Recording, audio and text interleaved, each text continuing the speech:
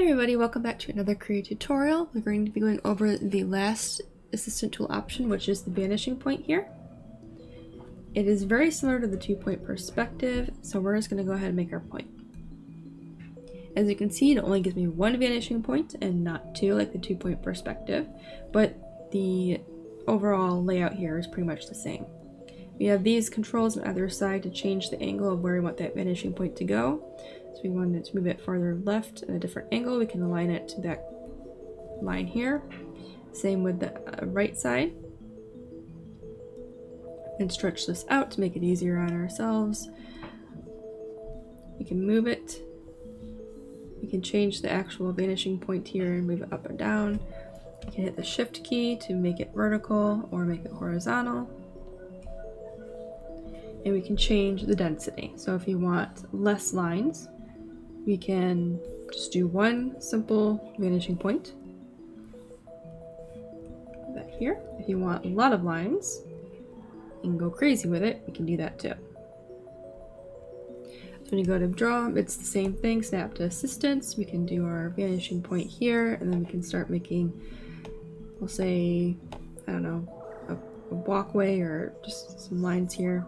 You can see this line that's kind of going around here in a 360 angle here, or circle, is where we're going to be drawing. The guides are just there so we can see what angle this is going to be on. And we can go all the way through if you wanted to.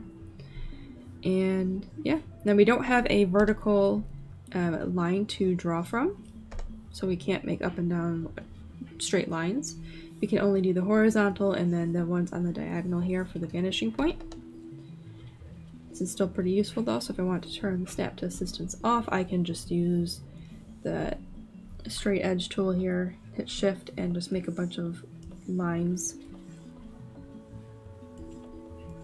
manually, and I can go ahead and start making buildings from that. Hit the shift key. This is a really thin building here. Go back to our brush. Actually, move it to my eraser. Alright, very sloppy, but you get the idea. So this would be your building, and you can go back to snap to assistance, and you can say that this right here is the vanishing point going down there. Go back to our straight edge tool, and just make, oops, a straight line here. So there's only one vanishing point. You can also take the vanishing point and overlay it with an image just to see how the perspective is in like a real world situation and kind of build your skills up from there. It's a good practice tool. But that's basically it for the vanishing point. Pretty simple like everything else.